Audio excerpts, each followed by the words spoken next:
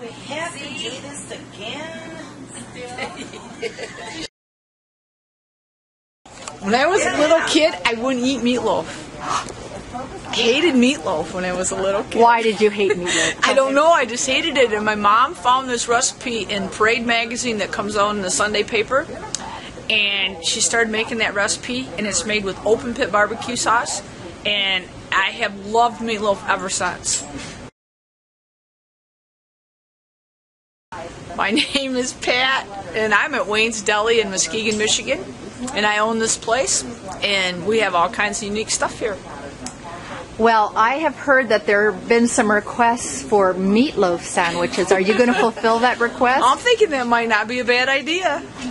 I think you can make some money. There's not much better than a cold meatloaf sandwich or even a hot meatloaf sandwich. Right. Is there a place in Muskegon where you can buy a good meatloaf? Not to my knowledge.